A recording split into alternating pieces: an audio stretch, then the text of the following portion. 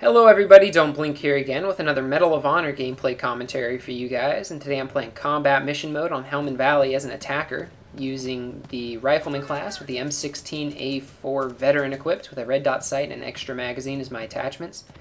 And I'm breaking from my usual routine with this video in that I'm not going to be showing you the entire match, but I have a good reason for that, and that is that this match lasted for over 27 minutes.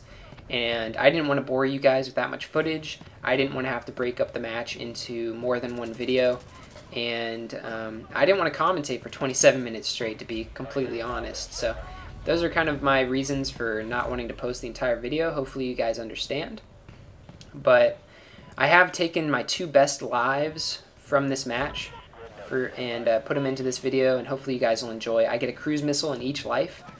And this is the first match in which I've ever gotten more than one cruise missile. Excuse me. And it's also the first match in which I've gotten more than 100 kills. So it's kind of a special match for me. I'm pretty proud of this match and this footage, and I hope you guys will enjoy. And right here we're working on the second objective, and basically what we're tasked with doing is we have to get up this hill and kind of hold down the area right in between these two mounted machine guns. So I'm working up this right flank, and that's kind of the route that I recommend taking when attacking the second objective, because you do have this ammo box right here, but also because it's on the opposite side of the objective from the enemy spawn. The enemy spawn to the left and right behind the objective. So coming from the bottom right of the objective is obviously beneficial, just because it'll take the defenders longer to make their way over here to kind of try and prevent you from attacking the objective. And then also, on the way up to this objective, there are ruins that provide some great cover. So in terms of cover, another great thing to do as an attacker in combat mission is obviously to use the Rifleman class. The smoke grenades come in handy like no other. I can't recommend the Rifleman class enough. It's just so useful as an attacker in combat mission. And that's kind of why I was playing the way I was playing in this match, is that a lot of my teammates were playing as snipers, and that's not very useful as an attacker. You need a lot of riflemen, basically, is the recipe for success. Just spam the Rifleman class, and I guarantee you, if you throw down smoke enough and throw it down well enough and strategically enough, the defending team is not going to be able to do anything against you unless your teammates are just awful. But if you have some, even just average teammates and they're using smoke well, you really do become a force to be reckoned with. But because we had so many snipers on this team, I knew that we weren't going to make much progress unless I started building up some really huge score chains. So that's kind of what I was doing in this life and the next life that I'm going to be showing you. I was just building up those score chains, getting those high-level offensive support actions, and trying to clear out the objective areas as best as I possibly could. So I call in the airstrike right on the enemy spawn, and I get a huge multi-kill. But I don't immediately call in the cruise missile, and I have a good reason for that, and that is I need to wait for the defenders to respawn. So what I'm doing right now is I'm watching the radar and allowing the UAV to show me when the enemies have respawned. And once I see a lot of orange triangles, I go ahead and pull out my binocs and I go for the cruise missile launch. And right here I'm splitting the difference between the two enemy spawn points. That way the large blast radius of the cruise missile will take out basically everyone on the enemy team. And it was pretty successful. As you can see by my score, I got 320 points from that cruise missile, which is pretty tremendous. And now I'm just running into the objective area, taking advantage of the time it takes the enemies to respawn, and I'm helping to capture this objective. And for the rest of this life, I'm just taking advantage of the double score that I'm getting for all of my actions. Basically what happens is when you've exhausted all of the support actions, and you've passed up that 600 score chain mark, you start getting 2 times as many points as you would usually get for kills and headshots, kill assists, everything. Everything gives you twice as many points. So definitely take advantage of that. It helps you level up if you still haven't maxed out your level, and it helps you increase your skill level if you're still working on that and want to improve that statistic. And right here I'm getting some nice M16 snipes in. I was doing that a lot this match, and I ended up getting accused of hacking as a result.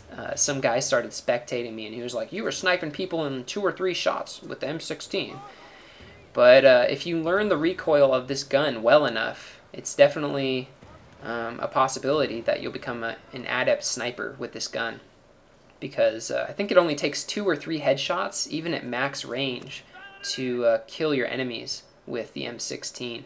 And obviously, if you're using open tip ammo, it happens even quicker.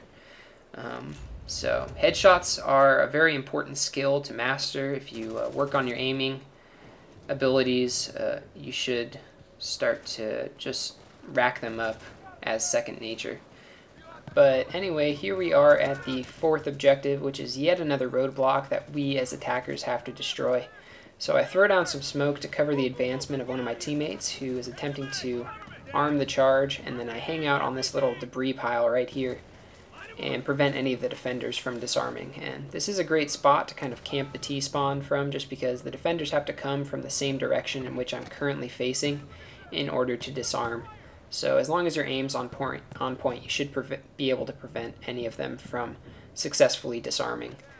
And as long as you're able to arm the charge in the first place, and you hang out in this spot, you should be able to quickly go through it.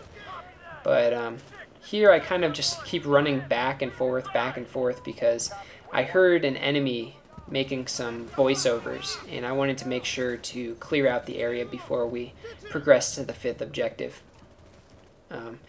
But since I am just starting to build up this second score chain, I wanted to talk a little bit about what's been going on with this channel that I've liked, and some of the things that I plan on doing in the future. So number one, I wanted to thank you guys for the great response I received with my previous Medal of Honor gameplay commentary, where I talked about some of the health problems that I'm currently facing in my life. You guys were really nice, really supportive, left lots of thumbs up, and I am very, very thankful for that.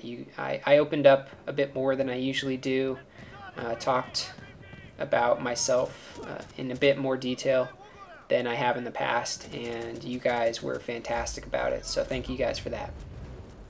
Also, as you guys probably know, Black Ops is coming out this Tuesday, at least in the US. I don't know if it's a worldwide release everywhere on the 9th, but anyway, I was just wondering what you guys were interested in terms of content regarding Black Ops. Do you even want to see Black Ops footage?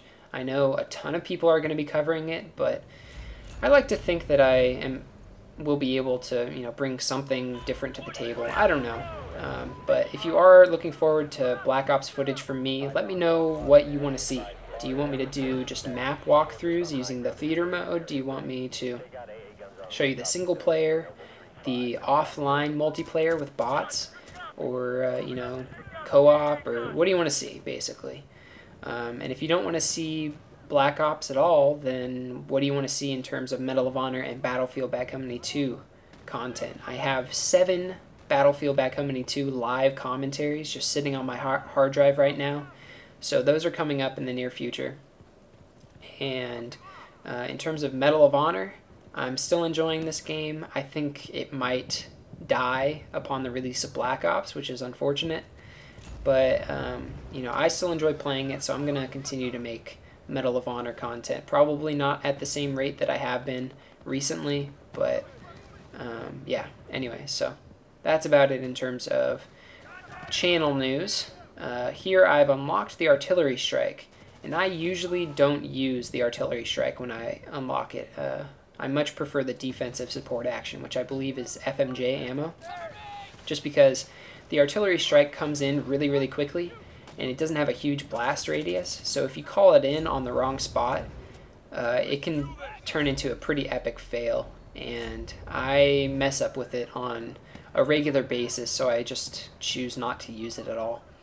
But the strafing run, on the other hand, is a support action that originally I did not like to use because I failed with it very, very frequently. But I kind of figured out how to maximize its effectiveness. And basically what you have to do is you have to call it in where you don't want the strafing run to land. You want to call it in right in front of the area you want to be bombed. Because the point on the map, which you mark as your target, is actually the spot at which the jets stop bombing. So you want to call it in right in front of your target, and then the bombs will hit everything up to that point. So it's kind of weird how that works, but that's kind of what I've discovered from using it. So hopefully that tip will help you guys out the next time you call it in. But I call in the airstrike, get a nice multi-kill, wait a bit, call in the cruise missile, and I get another nice multi-kill. And during the time it takes the defenders to respawn, my teammates are able to get into the objective and arm it. So pretty successful match. It was slow going, obviously, just because we had so many snipers, specifically at the beginning of the match. It seemed like a lot of them switched to the rifleman class towards the end, but the beginning was definitely tough going, and luckily we were able to win the match though. But right here I get taken out by a mortar strike, and then that's basically the end of the match. So I hope you guys enjoyed this video. I am pretty proud of how it turned out, and the match ended up going for 27 minutes 38 seconds. My final score was 111 and 14 deaths. So that's pretty crazy. I don't know what the KDR is on that. I think it's like 8 or something like that. And my final score was 3,446 points. So hope you guys enjoyed. If you did, please leave a thumbs up, and I will see you guys later. Bye.